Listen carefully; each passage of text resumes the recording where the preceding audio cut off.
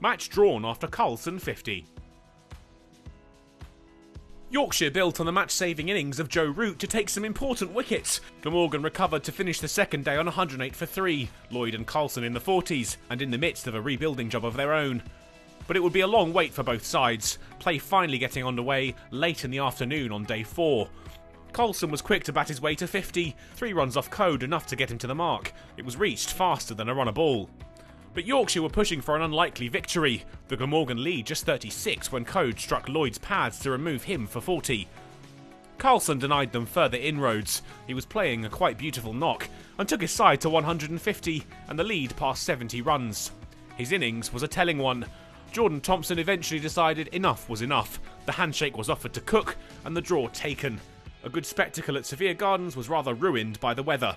Yorkshire are now top of Group 3, 5 points ahead of rivals Lancashire, while Glamorgan sit in 3rd position. The White Rose have a week off next time out, while Glamorgan travel to the Spitfire ground to face Kent.